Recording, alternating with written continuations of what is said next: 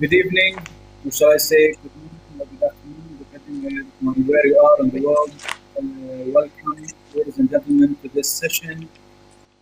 So I'm very proud here to be with very distinguished panelists. We have here Ms. Simone Filippini, President of Leadership for SDGs, former Dutch ambassador and former executive director of Cordaid and NIMD. We also have with us Dr. Robert Biswas-Diener, the Global Council Chair on Wellbeing. And we have Marie-Aimee from the Managing Director of Impact-Based Finance from Societe Generale, who's also the Global Council Chair on Financing. Dr. Robert, I have a few questions to you, actually. COVID-19 has had several implications on the well-being of communities worldwide. So has the pandemic been an awakener on how we can do better?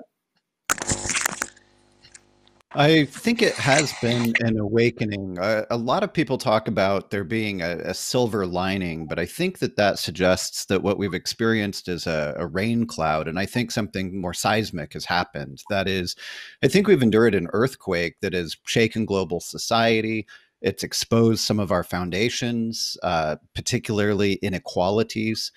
And I think that we have an opportunity, sort of post-earthquake, to look at how, what, where, and when to rebuild. That is, to remake society. And I've been encouraged in seeing shifts, tectonic shifts, in how we approach old ways of doing things. The uptick in telehealth service delivery, the increase in telecommuting, and an increased recognition that people in some sectors can work effectively and productively from home.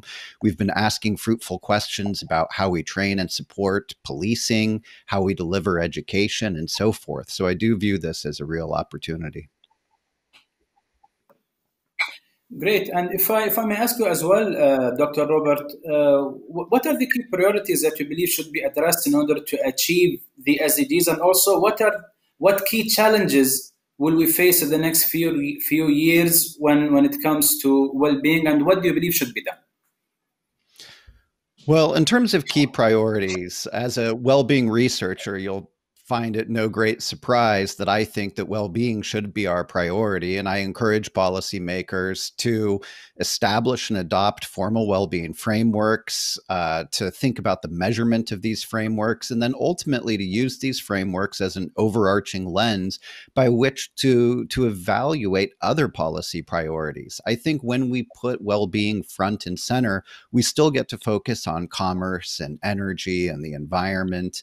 But what we do is we offer a framework for diverse ministries and departments to coordinate and collaborate. In terms of challenges, I think that it's a psychological phenomenon. I think when people's livelihoods and health are threatened, as they are now, people ultimately adopt a scarcity mentality, and this leads to short-term thinking rather than long-term thinking. I think that's problematic for environmental and other reasons. And I think that when people have a scarcity mentality, they're less accepting and less collaborative of other people, especially those they view as different from themselves. So what we need to do is create an abundance mentality. And although there are challenges right now, we live in a time of unprecedented mental, social, and technological capital. So I'm encouraged by these things. Thank you, Doctor. If I may move to Marie-Aimee, what are the new challenges in terms of financing the SDGs, seeing the level of the national debt increasing globally due to the COVID-19? And what are the innovations possible in this respect? And did businesses do enough when it comes to financing SDGs? Thank you.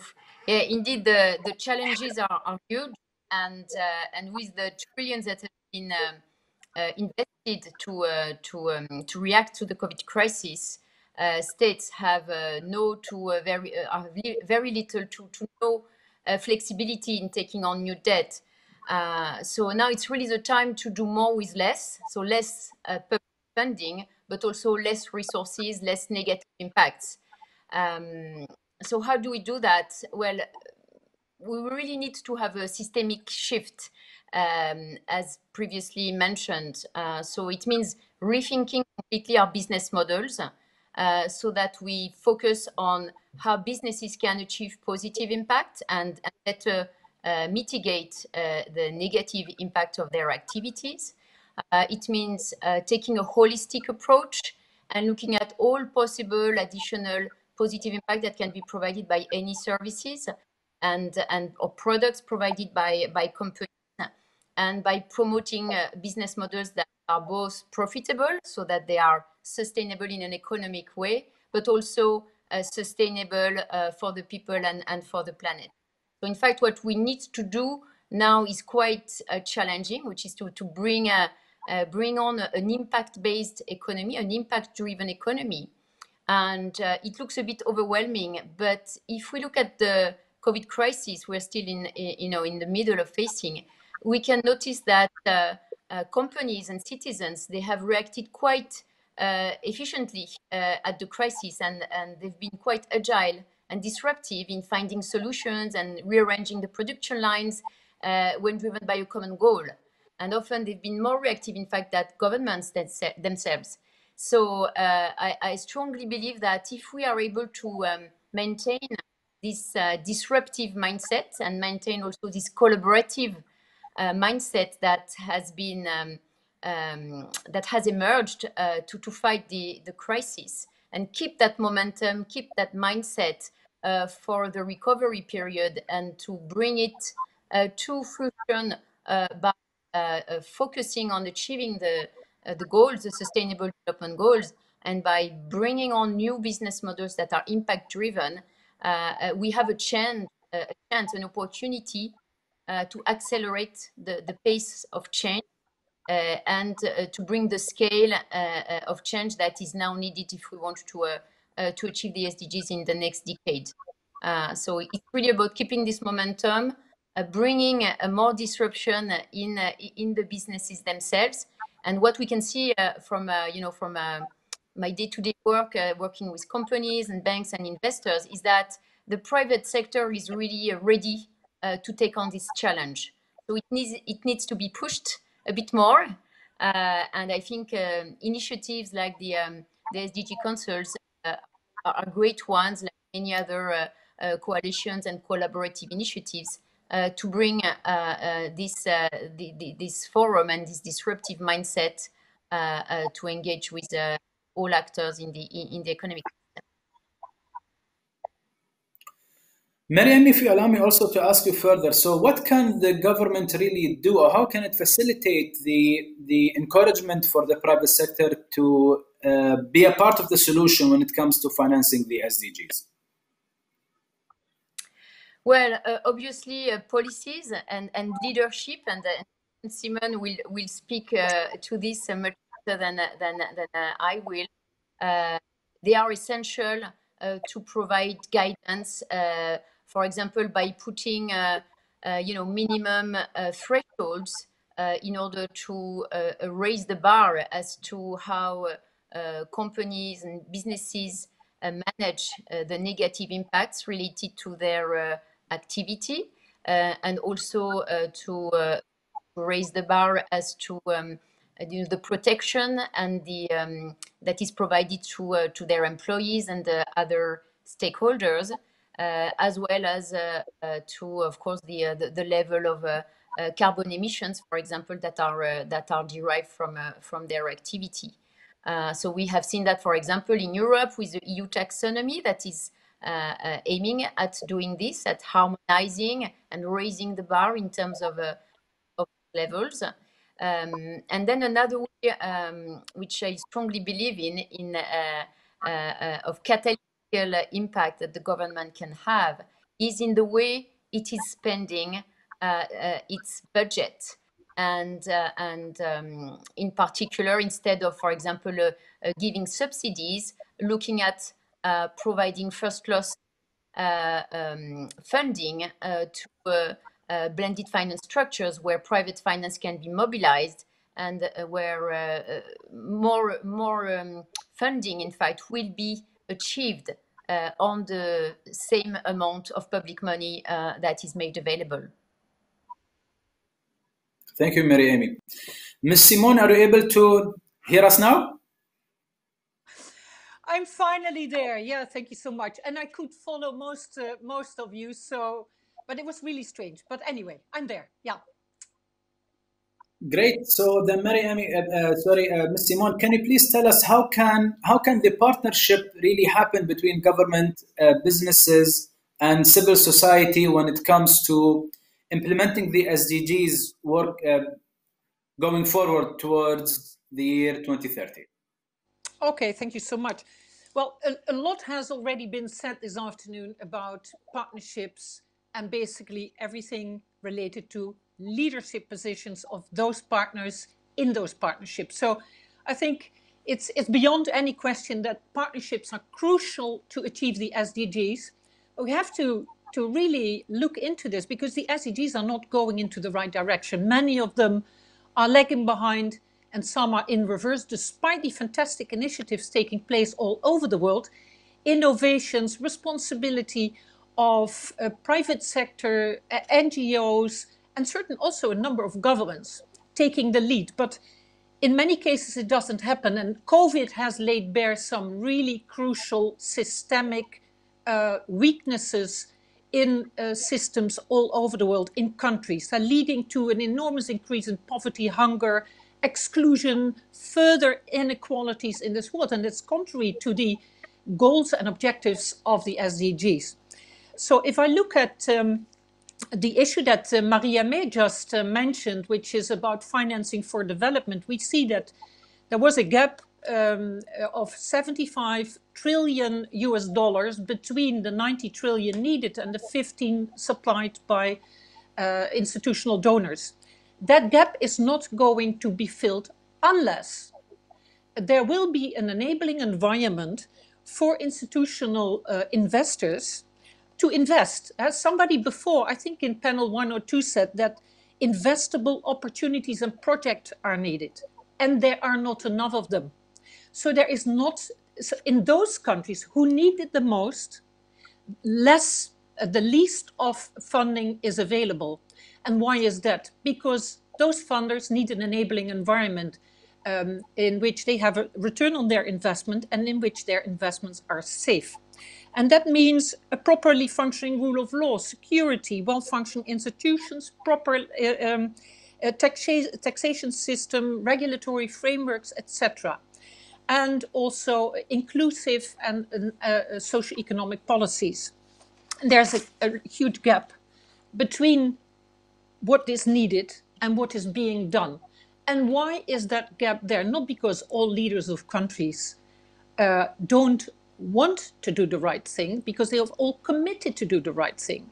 But I spoke to a number of government leaders and they confirmed basically what I saw myself with my experience, and that is that in countries with low institutional capacities, government ministers often lack the support they need to do their jobs well. Leading a ministry in such a complex time in a country with low capacities is a hell of a job. It's a huge responsibility and a huge challenge. And ministers need support. And that support is not coming. So there's a lot of, if you look at the language in all our circles where people are talking, they say, countries should do this, this should be done, that must be done, we need to do this, we have to do this. But it's humans who are at the core of this issue. It is ministers and governments at all levels driving and leading for change. It's about systemic change, and that is really hard to achieve. So that's why I established this Leadership for SDGs initiatives, which I'm proud to say is part of the Global Council on SDG 16, led by Helen Clark, who, by the way, was at the base of the SDGs establishment as such. And I just want to ask a question. Why is it that all CEOs and boards of companies are being trained and coached and supported? And everybody thinks that this is a fantastic idea and crucial for their performance. And nobody takes care of governments. So governments basically are left to their own devices. And that's what I want to change with Leadership for SDGs. And I would also like to hear Marie-Aimee's view on this, how she looks at this, because all the issues that have been talked about today, all the different SDGs, whether it's well-being or health or education or clean energy or climate measures, we need proper governance. We need proper policies. We need policy coherence. We need implementation of those policies. And we need things to be done. That's the basics. And the basics are not enough being taken care of. So that would be my contribution for now. And I would, of course, be really happy to engage in further discussion. And for me, it's 5 to 12. And it's interesting, when I was in Dubai last year, I saw on some wall in a government building, 2030 is now. And I agree with that. 2030 is now. We should have started building better leadership and governance 30 years ago, 50 years ago, but the future is now and we have to start building it.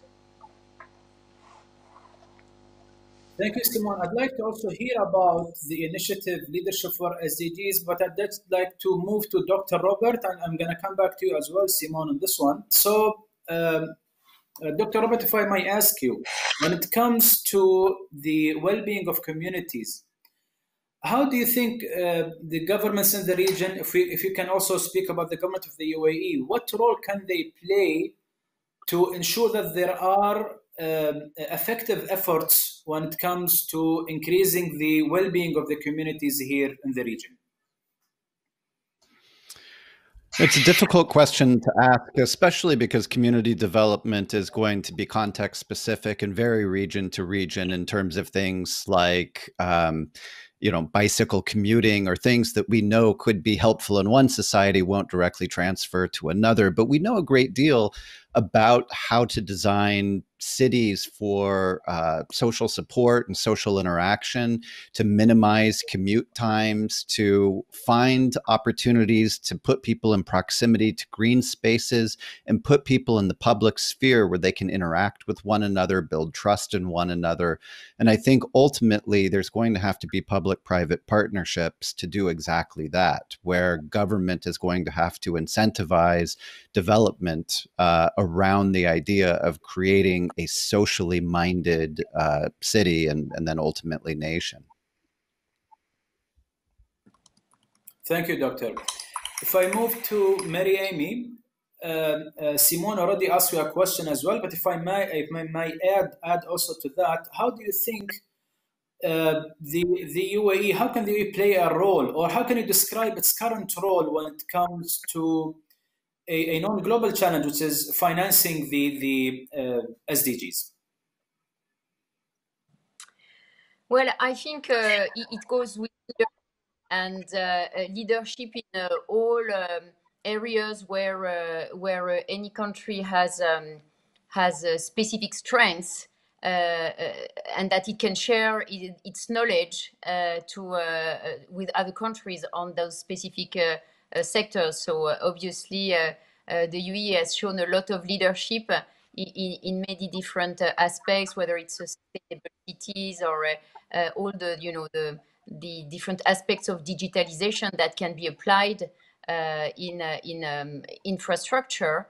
And all this, of course, is absolutely essential to reduce costs and to improve transparency, to improve efficiency. I think the UAE is already doing a great job at sharing this expertise, in particular through the organization of the World Governance Summit and this ongoing work that is done, as well as, of course, all the different actions through ODA and others to support in funding and in expertise those projects where they are needed. Madam, if I may also ask you, can you share examples of where there were innovative solutions that our governments, or from examples of the private sectors, when it comes to financing the implementation of SDGs? Sure. So there are many examples which are all umbrella of blended finance, where instead of giving money to fund 100% of the project, public funding is instead used as catalytic capital to fund the first loss that enables the raising funding from different private investors that have different risk appetite. So essentially using public funding or philanthropic funding to de-risk a project and therefore crowd in more financing. And the leverage can be really enormous.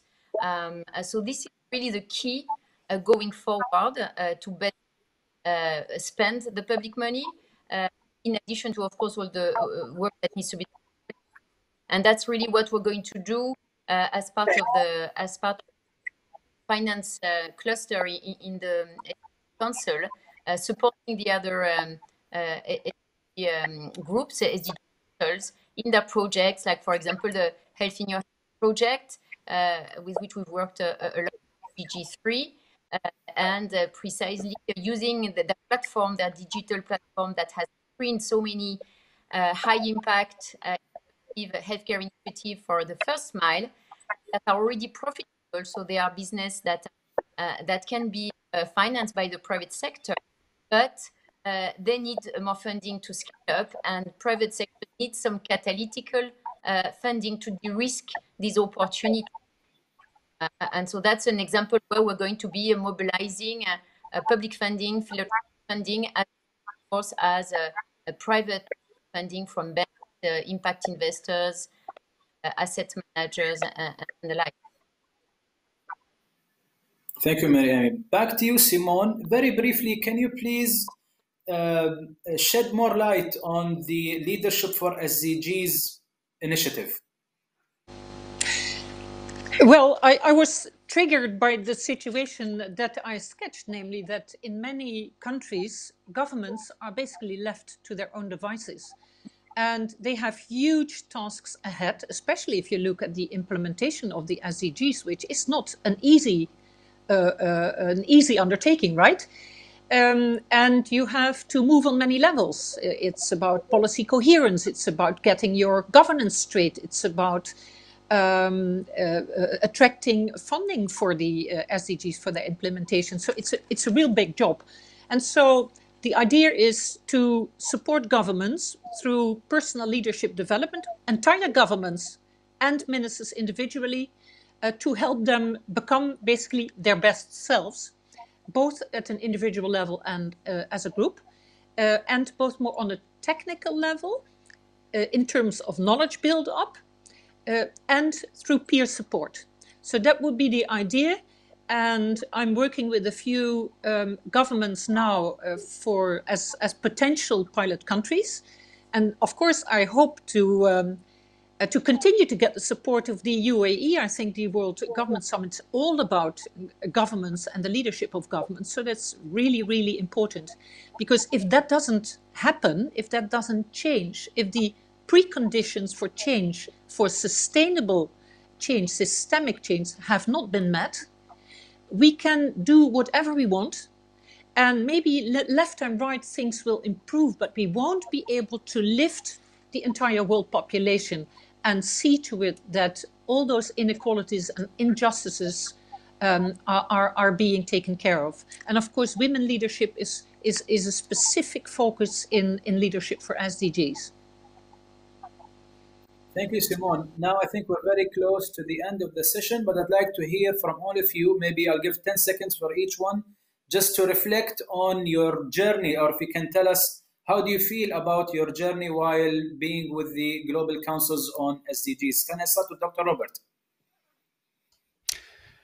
This has been a particularly challenging year for me, as it has, I think, for many people. And to be honest, hearing the other people involved with the SDGs and the global councils has been a bright light for me. It's been something that's encouraging, just in knowing that there are other people who are committed to gender equality, to environmental longevity, and so forth. So I've really, really been encouraged by it.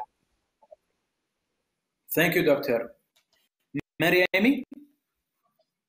I'd say it's been a great experience in terms of meeting really amazing people and you know, a demonstration of how tenacity and being driven by a common goal can help achieve a lot, and hopefully even achieve more in the years to come. Thank you. Last but not least, Simone, how do you reflect on your journey with the Global Councils? Well, I must say I've met amazing people, knowledgeable, committed, passionate, and I love passion personally, and I think that that is already a big treat. I seriously hope that the Global Councils will continue to flourish and even strengthen. And maybe last 2 words, I would say sharing is caring, and I think that this is what I can also see that we all try to do. Thank you so much for being here. So as we're coming now to the end of the session, it's been a pleasure to have you here, our distinguished panelists. Thank you for your great insights, your great contribution. And I personally look forward to be always engaged with you in the future. Ladies and gentlemen, thank you for being part of this session.